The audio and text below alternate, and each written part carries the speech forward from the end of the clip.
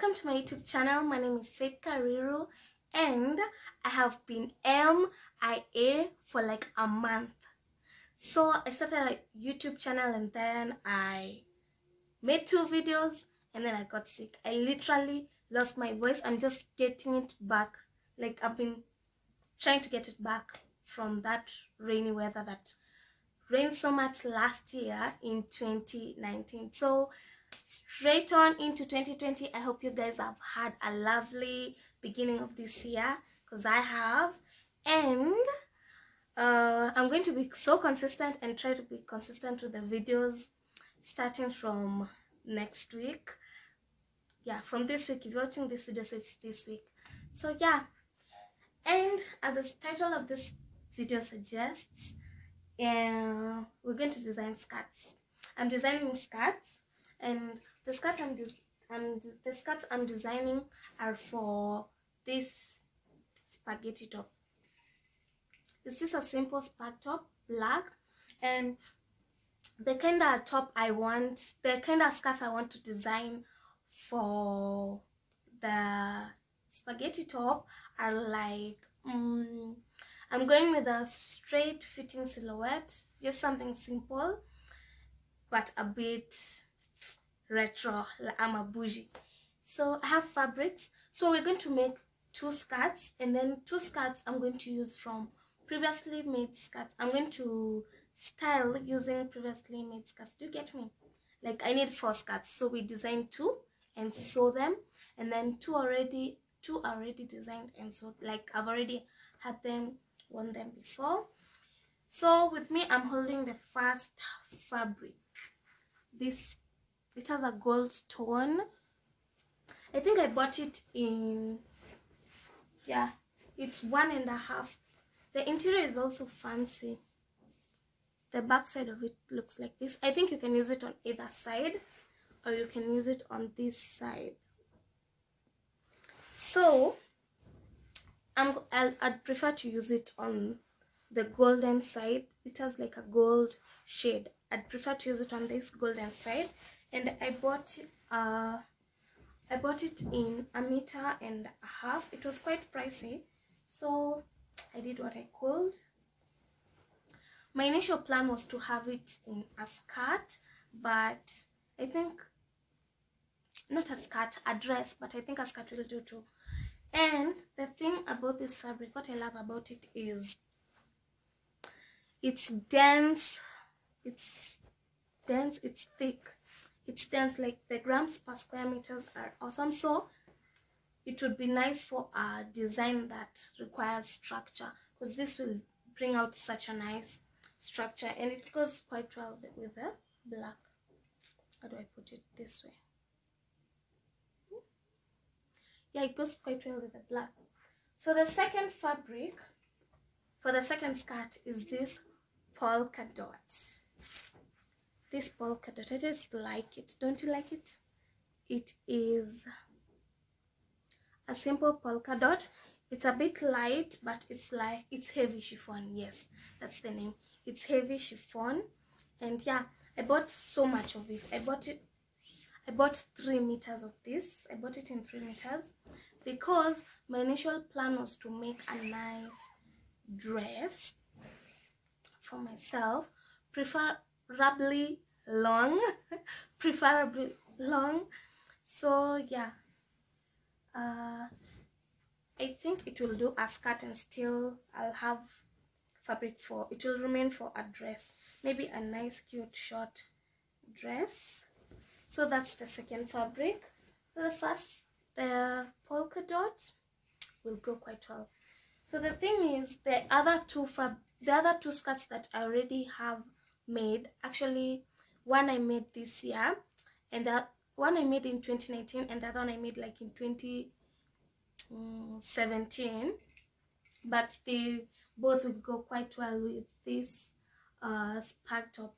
So basically that's it. I've brought you into what I'm designing for the skirts I'm designing. So I think the next step is sketching them, and I would love to sketch them with you. So guys, when I'm sketching, I always start with the basic body sketch of the illustration, just how she's gonna stand.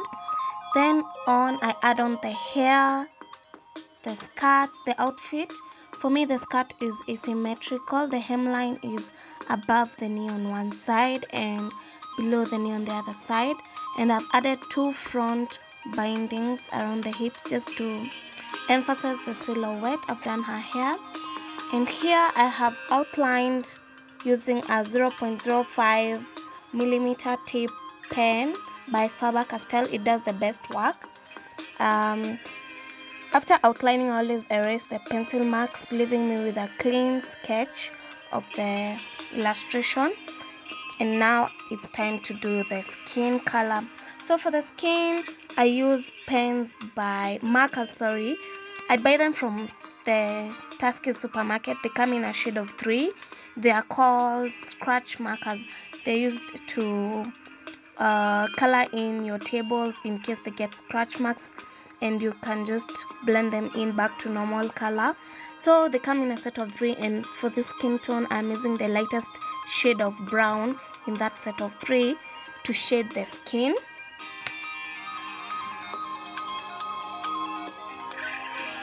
So here I have the full skin shaded in, but it just looks flat. It has no contours, it has no depth. So I'll show you what I do later on that. So pardon, my head is so into the camera, but yeah.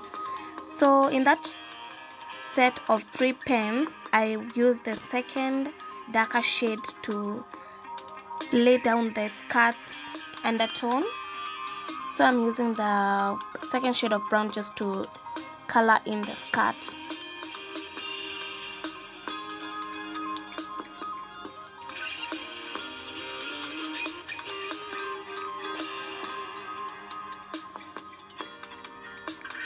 These markers are quite affordable.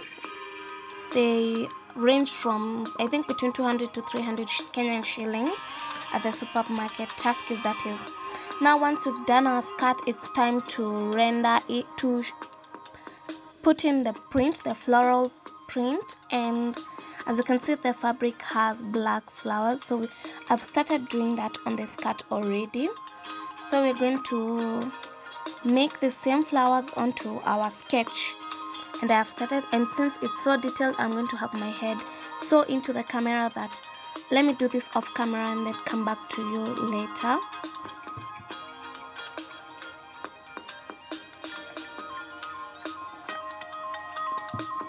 And this is the finished skirt with a print. As you can see, the print on the fabric matches the print on our sketch right here.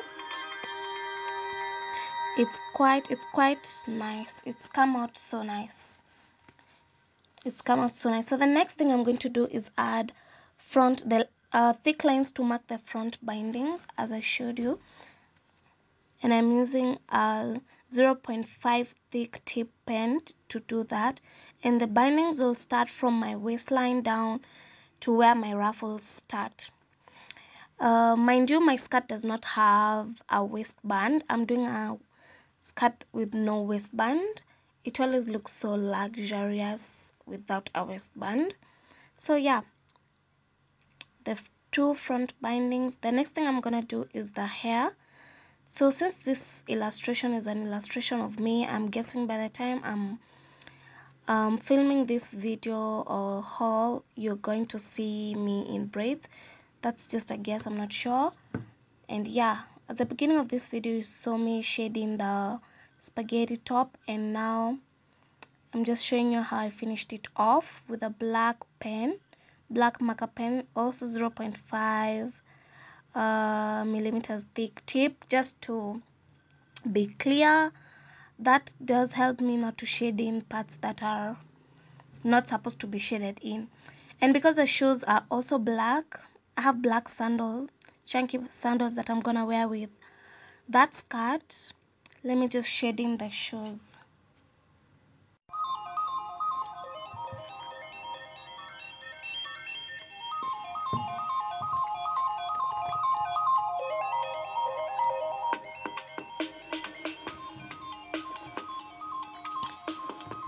And now we have our sketch almost done. So the remaining part of this sketch is the skin. The skin is so flat, so pale. She has no contours. So we're going to add that to her skin just to give her life.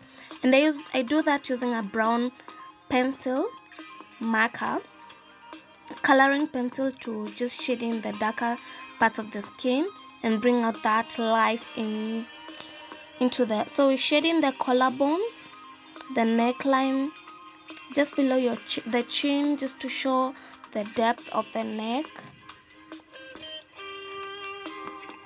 This gives so much life to the sketch. Mind you, I am not pressing my pencil, my coloring pencil. I'm just lightly shading it in. And this fabric, you guys, I am obsessed with this fabric. It's so gorgeous. It's so thick. I'm just in love with this fabric.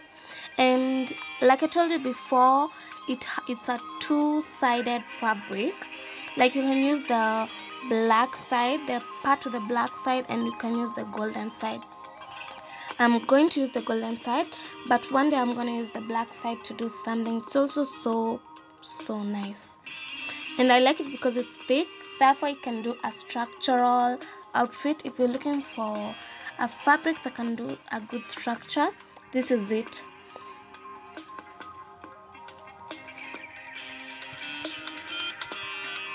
So our sketch is finished, and I've added a dark lip. Her shoes, or my shoes, have a gold detailed strap at the ankles, and that's why I have sketched this with the same golden detail at the ankle. Also, my skirt I'm gonna sew it asymmetrical, such that the hemline is asymmetrical. One side is above the knee line, my knees, and one side is below the knees, and with that ruffle detail all round. It's going to look so nice. So the ruffle detail is going to be all around the hemline, and it's going to have the two front bindings just to emphasize the fitting silhouette and the figure of the skirt. I think that would be such a nice detail to the skirt. On her face, I've done simple makeup with a dark burgundy lip and studs for her accessories, no chains. And with a done sketch, what I do next is I cut the paper. It's storing it, so I cut the paper into two. Since I sketched it on an A3, I cut it into two so that it can resize into an A4 size, since my display book or my storage book is an A4. And of course, I need to sign out. I must always sign out on all fashion illustrations that I do. And also, if possible, I do write the date I did that illustration at the back of the illustration. So this is the illustration finally done, guys, and I think it's come out quite well. The next thing is I'm gonna cut a swatch of the fabric that I'm gonna make the skirt with, just to know when I'm going through my folder, I know what goes where. I know this sketch is for a certain fabric, but I can always switch it up and use another fabric. So yeah, that is it, and I staple it down. Yeah, that's it, guys. I'm so glad with this outcome. Yeah, it's not my best work, but it is good. And since this is our first design for the skirt, I'm gonna label it design 001.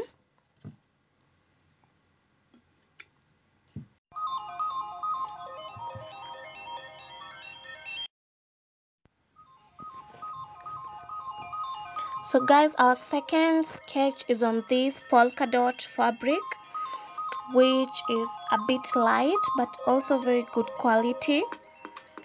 So my sketch is the same spaghetti top, but for the skirt it's a pleated skirt. So I'm gonna have to take the polka dot fabric for pleating, and I'm gonna buy a white fabric to match the polka dots on the material, on the fabric, to have a detailed waistline where I can tie a small or as thin, a slim belt onto the skirt.